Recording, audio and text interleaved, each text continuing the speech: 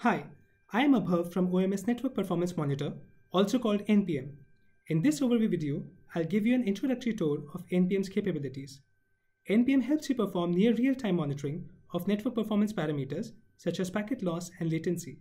It not only detects network performance issues, but it also localizes the source of the problem to a particular network segment or device to make it easy for you to locate and fix the performance issue. To give you a context of how the solution works, NPM uses synthetic transactions as a primary mechanism to detect and locate the network performance bottlenecks. The solution detects the subnets that are directly connected to the machines on which the OMS agent has been installed and uploads this information to OMS. All agents know the other agents that they should ping and note the packet retransmissions and route trip time that is encountered for each ping. This data is used to determine the packet loss and network link latency that is then uploaded to OMS, aggregated by the service, and presented to you on Solution Dashboard.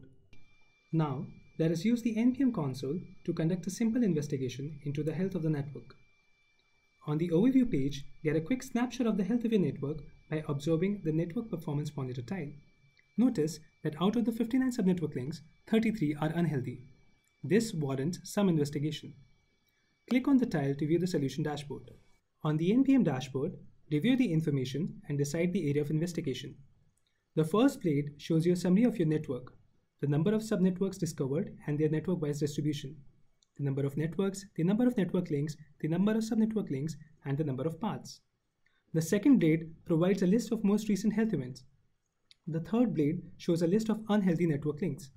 The next two blades show top subnetwork links by packet loss and by packet latency. The last blade gives you a list of all the common queries. Clicking on any of one of the queries will take you to the log search page. Now, let us drill down and see what's happening in our environment. On clicking on this network links blade, I'll get a list of all the network links that are present in the environment.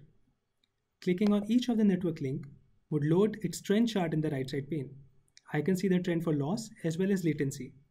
Hovering over that trend gives me the value and the time at which that value occurred. I can use this time selection control to focus on the required time range.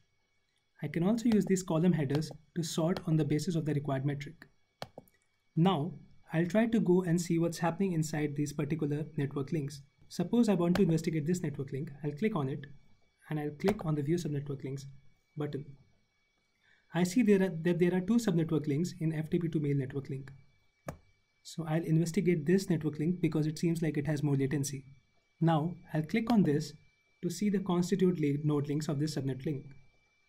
I see that there is only one node link. I'll click on View Topology to view the topology of this node link. All the paths between the two selected nodes are plotted in the topology map in the right side pane. You can visualize the hop-by-hop topology of routes between the two nodes on the topology map. It gives you a clear picture of how many routes exist between the two nodes and what paths the data packets are taking. The loss, latency, and the number of hops in each path can be reviewed from the path details pane in the left-hand side. Use the scroll bar to view the details of all of the paths. You can use the checkboxes to plot only one path on the topology map. Now, we can see the individual hops that constitute this path. And depending on which, we can also go to the hop and investigate which of the hops is causing the latency to increase.